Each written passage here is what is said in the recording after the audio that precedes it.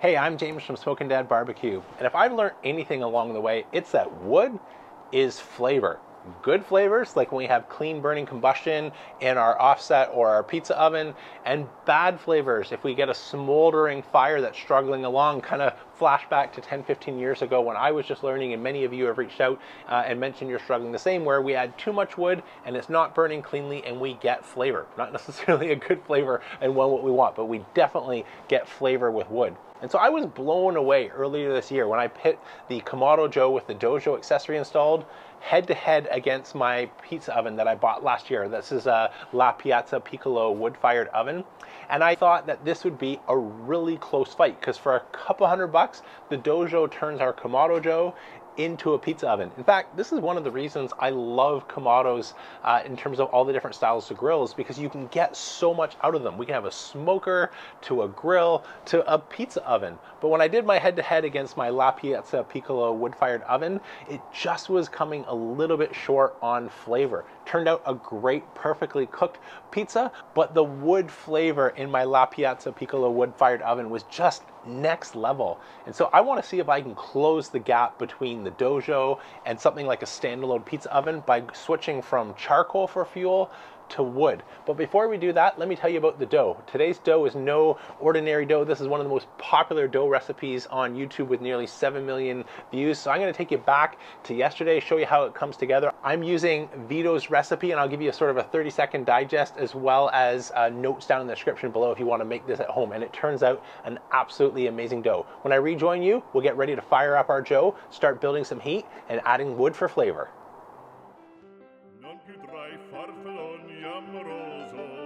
Notte giorno di torno girano, delle belle turbando al riposo, Narcisetto a dolcino d'amor.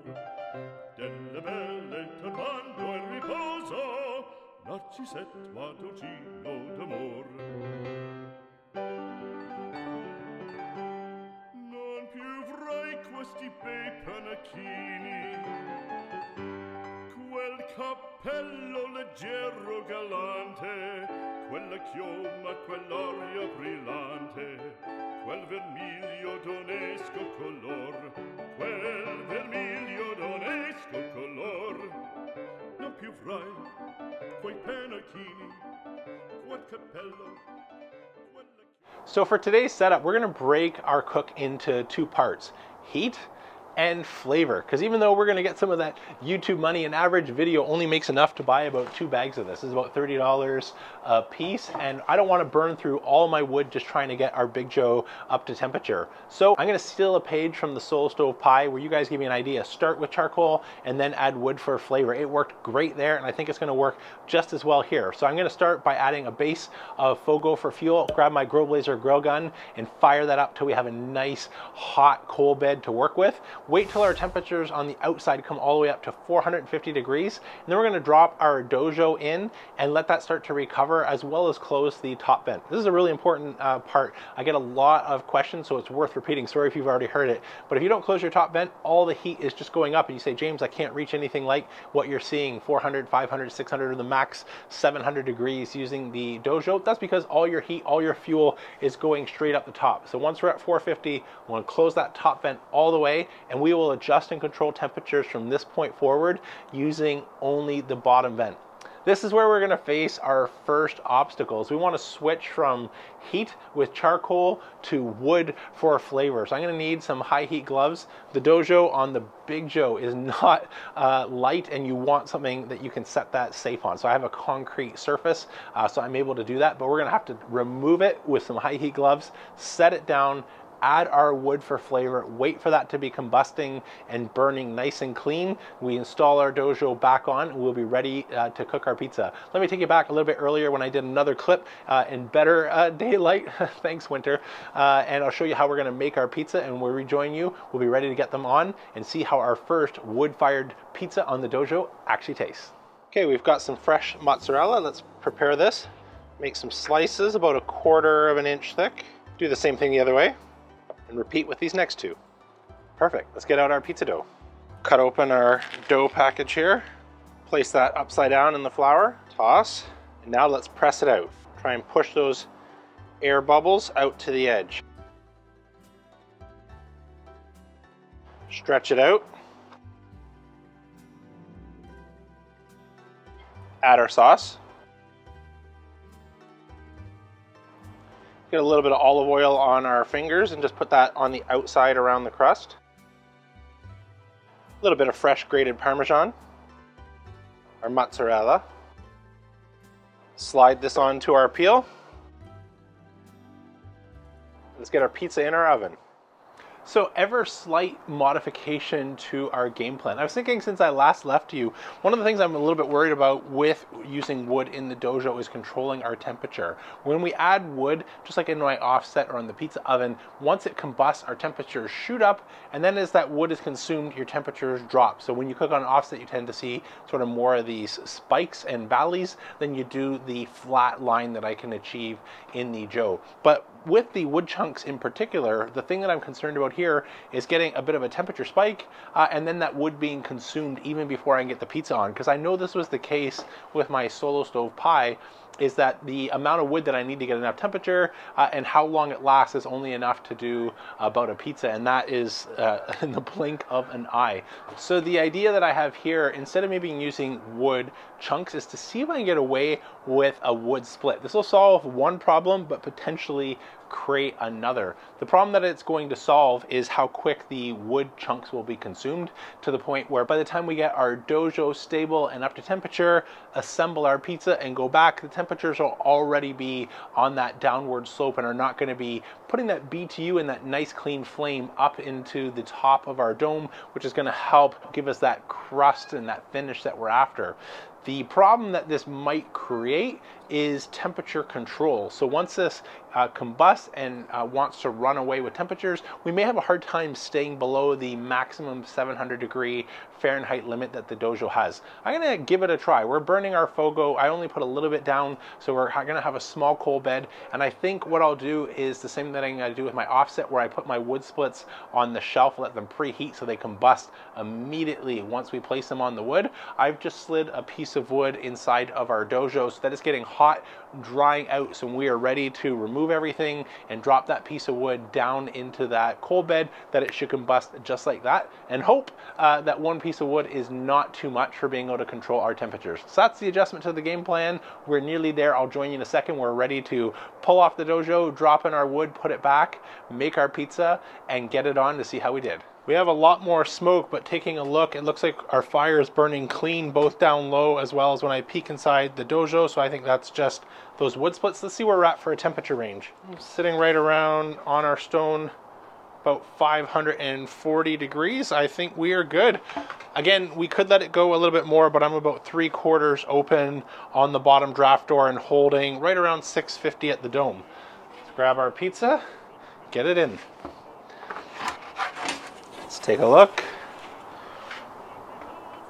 So while our dough looks soft and crunchy, which is, I think, thanks to Vito, I'm a little concerned about the color. Bottom looks okay, but this, this looks like a smoked pizza. We're getting nice, clean flames, but a lot of smoke. Like, here's a little clip here just so you can see up into the lights what the smoke looks like, and that's exactly what our dough and cheese looks like. So I'm still going to give it a taste test just in case it's not terrible, but I don't have a good feeling. Let's get a slice out of here. I'm nervous about this one. Let's see. Could be just our eyes deceiving us.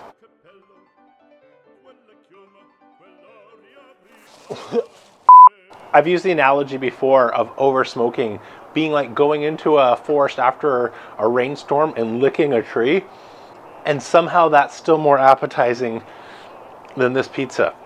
Oh gosh, I'm gonna rinse my mouth, one sec.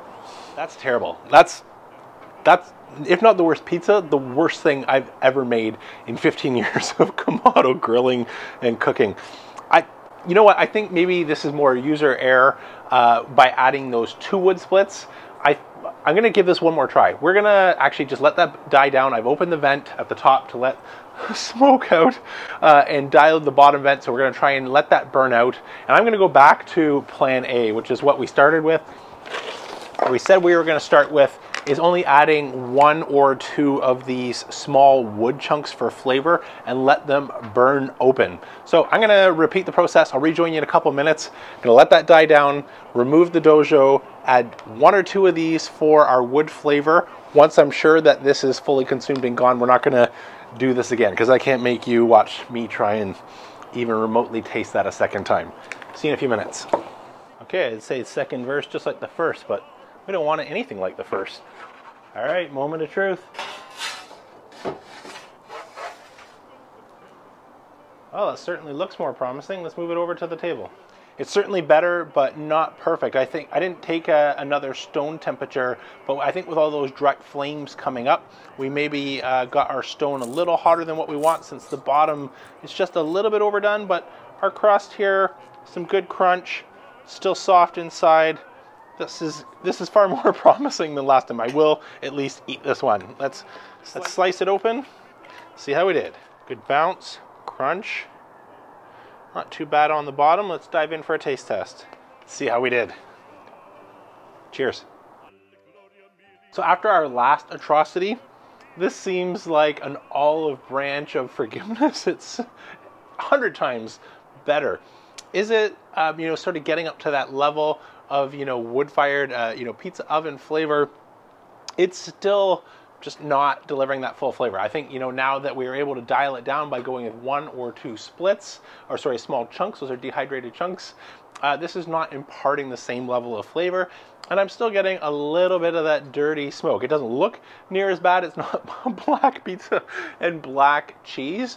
And you know, if you wanted something different than charcoal, this is maybe sort of in the realm of possible you could do it, but I'd be ill-advised here just to overlook the safety, practical, you know, limitations of doing this with the DoJoe. First, you know, we have lifting out a very hot DoJoe with hot ceramics, hoping those bottom tabs don't give out and we drop either our pizza stone or our ceramics, you know, on our feet, on the stone, everywhere. Getting them back in, melting gloves, and then trying to manage the fire to not have a pizza turn out absolutely awful in order to get one that's just okay.